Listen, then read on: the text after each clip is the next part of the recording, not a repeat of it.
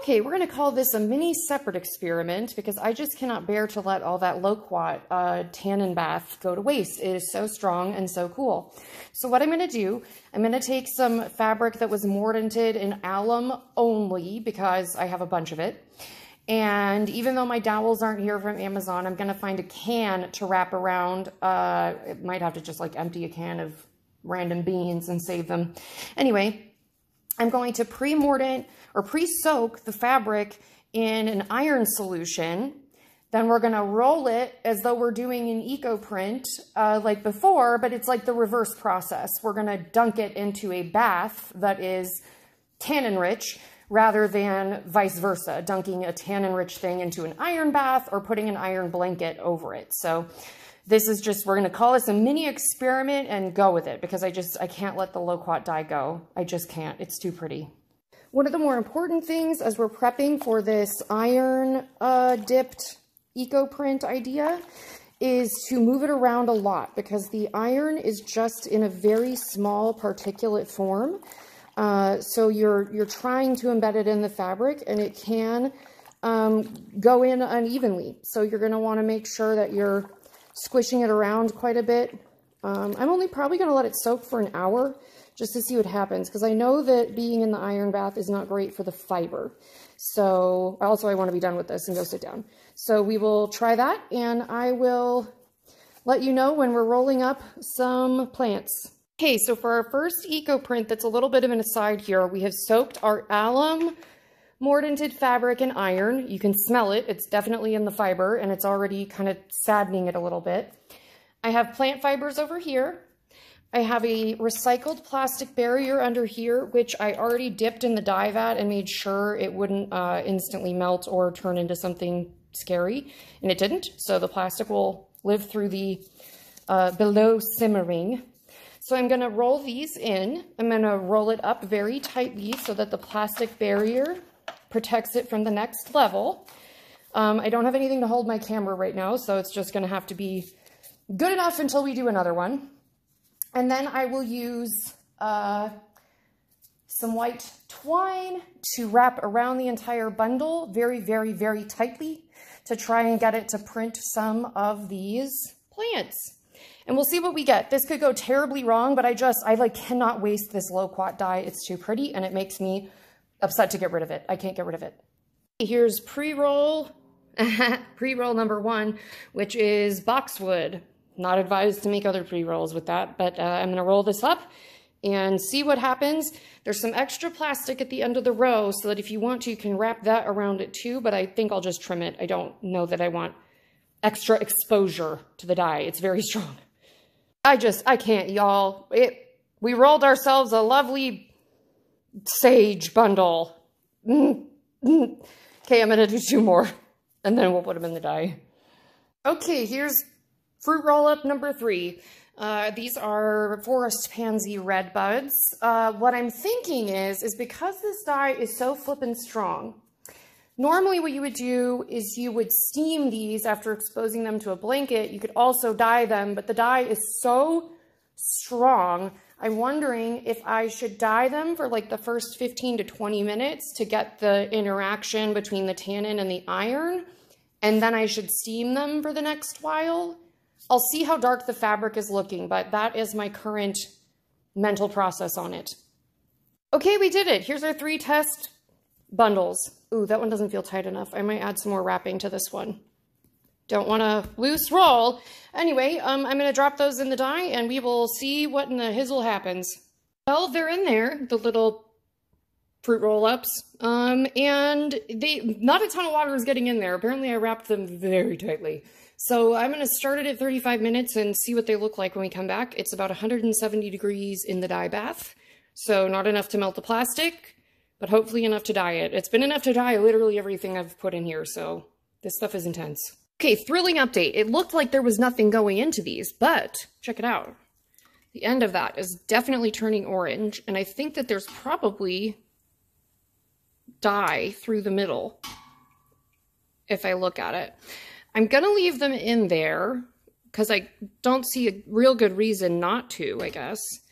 I would think it would take longer than 35 minutes just for the plant fibers to see, now none of that has gotten any color down in there yet. This one I may have wrapped too tight. Well, I guess we will find out. But we will leave it. I can see that this is the red bud one, because look at all the color. I can see the red buds in there. Yee! And this is my control, which is just a piece that I saddened in the iron first, and you can see that it made it a much sadder orange. So we know that that's working. And this one, it looks like fiber is definitely getting wet in there. This is the eucalyptus. But I don't think there's much color in there. So I'm going to leave those keep going. This one might be good. I'm not sure. It's doing stuff. We're just going to leave them. And I'll come back and agitate them in another half an hour, and we'll see what's wetting. Okay, thrilling update. It looked like there was nothing going into these, but check it out. The end of that is definitely turning orange, and I think that there's probably dye through the middle, if I look at it. I'm going to leave them in there, because I don't see a real good reason not to, I guess. I would think it would take longer than 35 minutes just for the plant fibers to see. Now none of that has gotten any color down in there yet. This one I may have wrapped too tight. Well, I guess we will find out. But we will leave it. I can see that this is the red bud one, because look at all the color. I can see the red buds in there. Yee! And this is my control, which is just a piece that I saddened in the iron first, and you can see that it made it a much sadder orange. So we know that that's working. And this one, it looks like fiber is definitely getting wet in there. This is the eucalyptus. But I don't think there's much color in there. So I'm going to leave those keep going. This one might be good. I'm not sure. It's doing stuff. We're just going to leave them. And I'll come back and agitate them in another half an hour, and we'll see what's wetting. Okay, what I'm concerned about is that I'm boiling little sausages here instead of I'm just steaming them, which is fine. We are going to do bundle dyeing, but that was not the goal for today. I wanted it to interact. So I'm going to take out at least this one, maybe the other one that's over there that looks like there's not a ton of water getting in. I'm going to rewrap it in a less strong cordage. The lady said to wrap it tight, and in autism land, that means, like, if you say really tight, I'm going to wrap it as tight as I possibly can, and that is apparently too tight. I've made little seam sausages, but that's okay because the dye is really strong. So if we let some dye in, this one feels heavier, like it's got some weight to it, but I still think I may have, Godzilla wrapped these, because yeah, there's no color other than what's coming from inside. Okay, yeah, we're going to have to rewrap these. But then we'll only give them like 20 or 30 minutes, because how could it possibly need a lot of time in the low-quat dye? Wow, so we will definitely be revisiting the red bud leaves as a dye stuff, because wow. Okay, so I'm going to rewrap this more gently, since obviously there was no low-quat dye getting in there. I'm going to do the same thing to the other one, throw them back in, and then come back in about 30 minutes. This is just furthering my thesis on dyeing and fabric coloring being the original witchcraft, with like spinsters who were the only powerful females because their husbands had died, so they just retained their own wealth and they became wool spinners, and these are just like looking like little torture devices. Like, I've bound an ex-boyfriend up and I'm throwing him in the freezer, but I'm throwing him in a dye bath. And I'm just envisioning some horrible Puritan man walking up, and there's some lady who's phase-changing weld with woad and urine, and it's turning to blue, and this guy's going like, this hoe is doing alchemy. You can't do that. Only scientists can do alchemy, and those scientists are men. They're not lady people. So clearly this is witchcraft. And you've got cauldrons boiling all over, and jars full of rusty nails, and yeah, so these look much less like a binding ceremony and look more like a dye ball now. Lesson learned. Okay, well, despite rewrapping them, I'm not sure that changed much, and maybe I'm just being tricked by my eye to think that it is not orange in there, or the color phase changed more than I thought it could. So who knows, but these have been in here for 2 hours now, so they are coming out and they are going to completely cool off before we unveil them. As I was putting on my gloves, I just had another witch epiphany. You know how they're always depicting witchy people and people doing voodoo stuff and just witchy people of all cultures? They always show them with their fingertips all covered in black stuff. Maybe they're just doing dye baths. Racists. Anyway, that's my thoughts on the matter. I am going to snip this, and these have completely cooled. I'm going to reuse the twine now that I know not to violently wrap it, as I did earlier. Maybe it will turn out it was a good thing that I so angrily wrapped it. You don't know. I don't know. This is new to me too. Okay, and this guy. Trying not to ruin my plastic so that I can use it again and not have to do it again. It doesn't feel like the plastic fused to anything, so I'm not afraid of that at all. Plastic seems to have come out unscathed. And I don't know if that was the correct one to cut, but here we are. Well, it's coming off like that. Okay, let's see if we got any printing. And remember that this could be a complete catastrophe, and I'm showing you everything so that you are not afraid to fail, because failure is not a failure. You're not losing, you're gaining data. Okay, let's gain data. Okay, we have some beautiful graying. So the, and look, it didn't penetrate at all. This is the boxwood.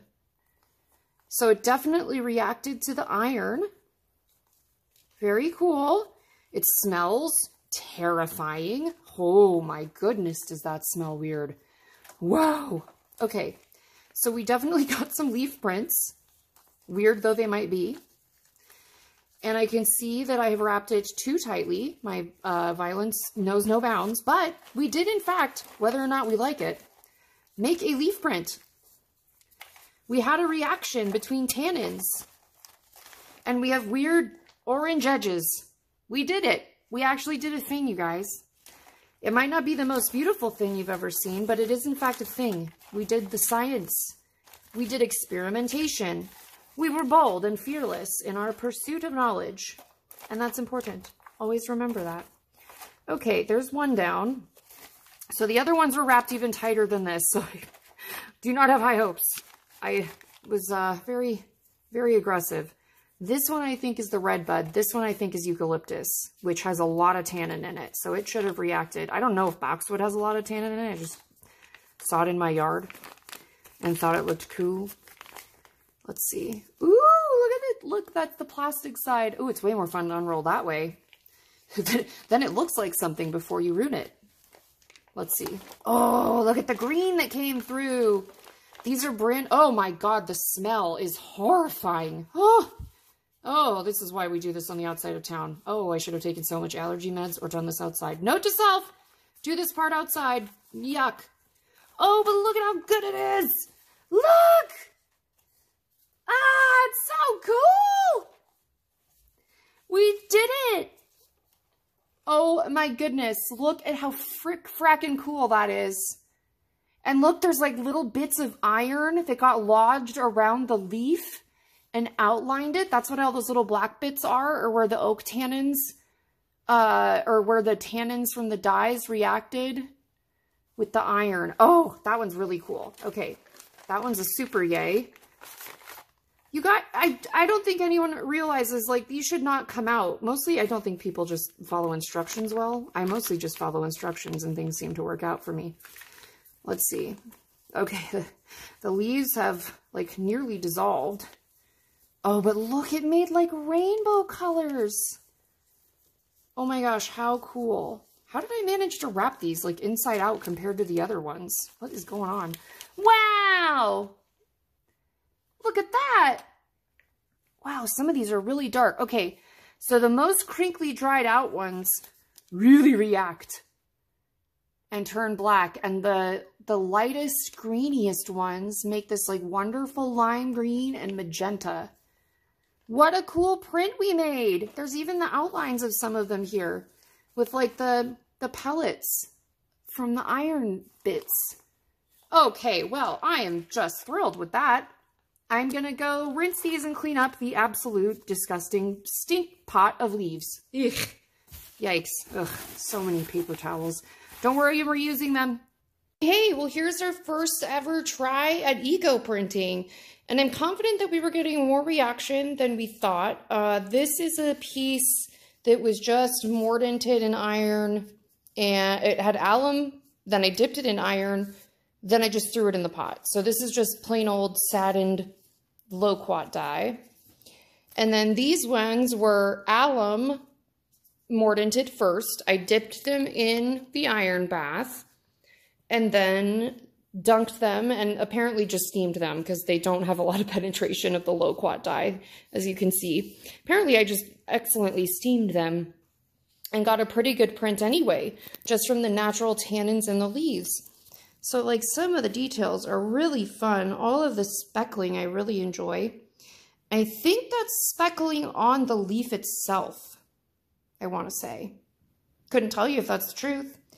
And then the boxwood, if anything, I wonder if it just wasn't, oh, look, it's Jesus. No, it's not Jesus. It's a lady on the front of a boat that's not the Titanic. Take your pick. It's Aphrodite coming out of the sea. But you can see some of the stems where they made really good contact. So where a really good contact was made, there's actually a pretty good print. It looks crazy from far away, but up close you can actually kind of see the little branchy bits of boxwood. So that might have been not wrapped tight enough. And where I really got it squished it good, it actually worked well. Don't know. Couldn't tell you. We're going to do more experiments. And then the red bud up here, now that it's all washed, lost a bunch of purple, but it retained this like highlighter neon green and this crazy, really deep, dark, like blackish green that is definitely having an interaction with the iron. Something is interacting with iron in here and something in here. In the most dried out leaf, the tannin seemed to go this deep black when exposed to the iron wash. But anyway, I hope we're all super pleased. I am. They're going to dry a little bit more, but they're basically done. And I will show you them when they're all dry. I'm going to hang them up and we'll take a final recap of our first dyeing experiment. And this is what it would have looked like if we had just thrown them in without having done any rolling or steaming or putting on of anything. So that's a pretty dramatic difference. If you are worried about your ability to make them look perfect, worry more about your ability to get them to do something first. This did a lot of things. Now we can unpack that. That's the scientific process without being mean to yourself. Reparent your inner child. It's okay to fail. So for a final roundup on our first eco-dyeing experiment, which to review was 1%, 1 or 2% I would say, of an iron dip on already alum mordanted fabric and then steamed basically. But this is the boxwood, which I think I will revisit when we print again because in the areas where I got good contact, there's some really nice shapes of the plant where you can see little ghosts of where the leaves were before it printed. I would call this one the muddiest print, but I think it's actually maybe one of my favorites as far as how much I learned from it. So I really like this one, and I like how much the dye satined as well. And so let's look at another one. I've kind of folded them up so you can see the best of them in an interesting way. But this one's really nice in its own way. This is the Forest Pansy Red Bud, which came out with quite a bit of pink on it, but went in with, or came out with a ton of pink and then came out of the wash with hardly any.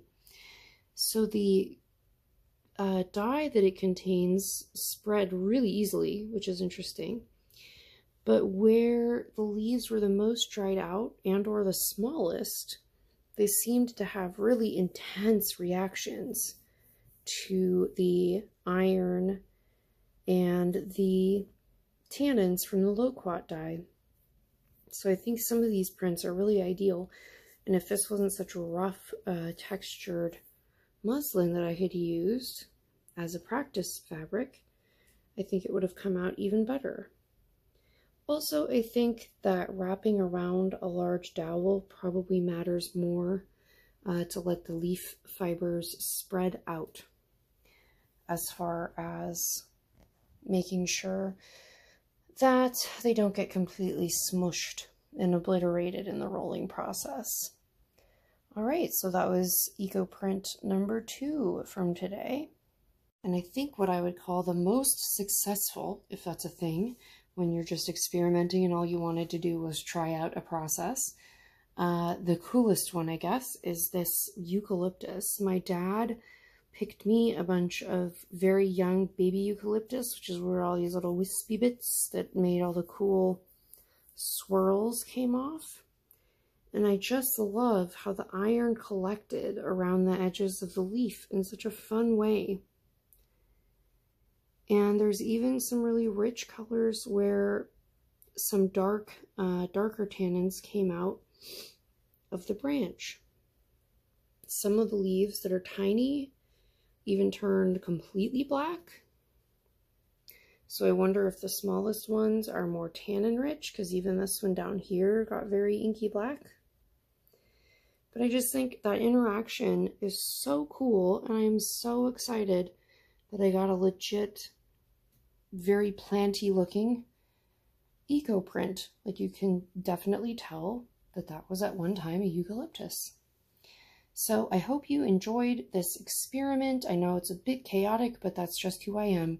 So if you would hit the like or subscribe button, or leave me a comment on which eco print was your favorite, or if you know more than me, which I'm sure you do if you've done any eco dyeing, I am just learning, I would love to hear your thoughts.